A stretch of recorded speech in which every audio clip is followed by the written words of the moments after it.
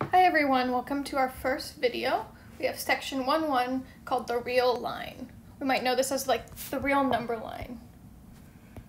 And we might have graphed on here before. So we're going to do a little review, and then if this isn't enough review, I'll always link more review videos in the last tab. So you'll see a tab, an optional tab with some more review videos. So we're just going to review inequalities and interval notation so that we can start solving inequalities in this chapter. So we can write the solution set in multiple ways. We call it a solution set when it's in the set notation, and then we also have interval notation. So let's look at some examples. So the first one, we have a less than x less than b. So pointing to the left, we call that a less than.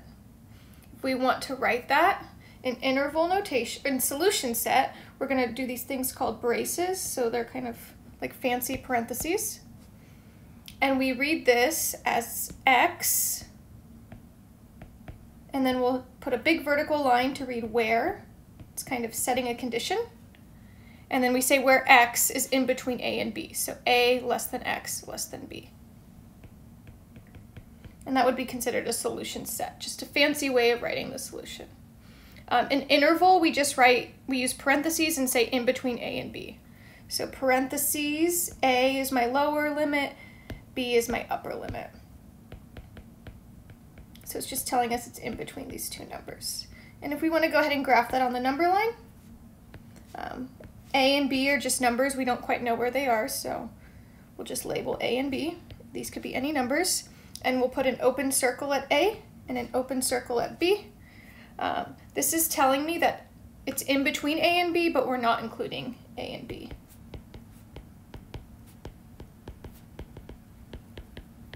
And that has to do with the less than symbol. We'll see the difference in a second. And then we just shade any number in between. So that's a visual of what this represents. So the graph is nice because it's a visual. So then when we add this new symbol, the next one, we have a less than or equal to x, which is less than or equal to b. We just add that little line underneath to just tell us that they're also included. So in this case, a and b are included. Solution set looks the same. It says x, where, that big vertical line is where, and then the only thing that changes is that or equal. So to change the interval notation is we're just going to use this thing called a bracket to include the endpoints. That's how I can tell the difference between parentheses. And then it'll still be lower to upper. So we have these brackets saying a to b. And then the way it changes on the number line, it's still between a and b. And then to tell someone visually that we include the endpoints, we do a closed circle at a and b. And then again, we still shade all the numbers in between. So this is just saying x can be any number that's shaded on that number line. So if this is not review for you, or if this is a review for you, sorry, go ahead and pause the video and just maybe finish out this table. I just have a bunch of examples to kind of see how this can go differently. So in the next example, we have a is less than x, which is less than or equal to b. So that means include b, don't include a. So whatever the solution set is, it's anything in between a and b. A is not a solution, but b is a solution. Solution set, you just say x where x is in that inequality. In terms of interval notation, we'll use a parentheses for a and a bracket for b. That's telling me again a is not included, but b is. And then when we go ahead and graph that, it looks almost the same, but since a is not included, a gets an open circle. B is included, B gets a closed circle, and X is still anything in between. So we're just shading anything X can be. I'll do the next one a little fast because it's very similar, and then the last one should be a little different. So then A less than or equal to X less than B. Exact opposite right now, A is included and B is not.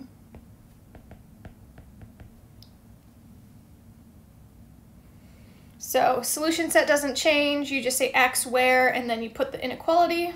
So a less than or equal to x less than b. And then the interval notation just switches to the opposite. So we have a bracket for A to include A, comma B, parentheses to not include B. And we'll go ahead and label these. So A is some number, B is some number. We're going to include A and put a closed circle, not include B, put an open circle, and X can be any number in between.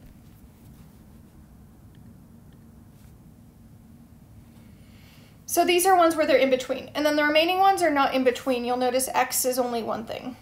So next example, we have X is greater than A, or we have A is less than X, or X greater than A.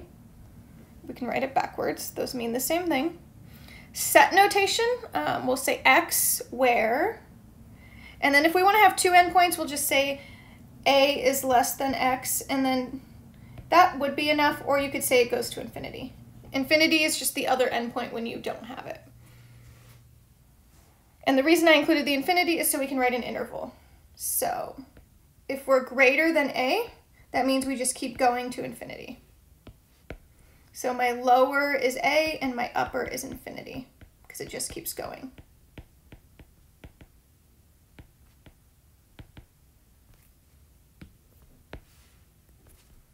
So in terms of the number line, we only have one endpoint. Technically, my other endpoint is infinity, which is on the far, far right. So we'll do an open circle at A and we'll just keep going to infinity. And we'll use an arrow to indicate that it keeps going because we never quite reach infinity. For X greater than or equal to A, or A less than or equal to X, everything looks the same. We just change it to a bracket to tell us to include A. And so we'll mark A and we just keep going to infinity. So the only difference on this one is A is a solution. And then we just keep going and going to infinity because infinity is on the positive side. In the next two, I have X is less than B and I have X is less than or equal to B. So in this case, it's anything smaller numbers. So that means my lower endpoint is actually going to be negative infinity and B will be my upper. So when we write this in interval notation, we'll do negative infinity, comma, B. And I think the number line helps us visualize it. So we'll mark B, and if we go smaller, that means we go to the left, and that's why negative infinity is my lower. When we include B, the only thing that changes is we shade B. So that just means B is also a solution. So closed circle means that is a solution. Open circle means it's an endpoint but not a solution. And then the last thing we might see is called all real numbers.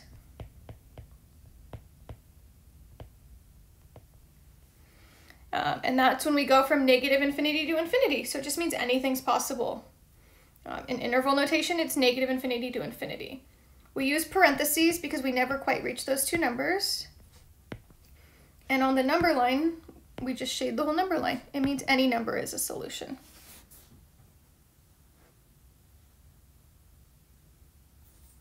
So let me know if you have questions. The sooner you get to me, the better, because you'll remember your question. I'll also post more review under the optional review tab. Otherwise, we'll jump into some examples in the next video.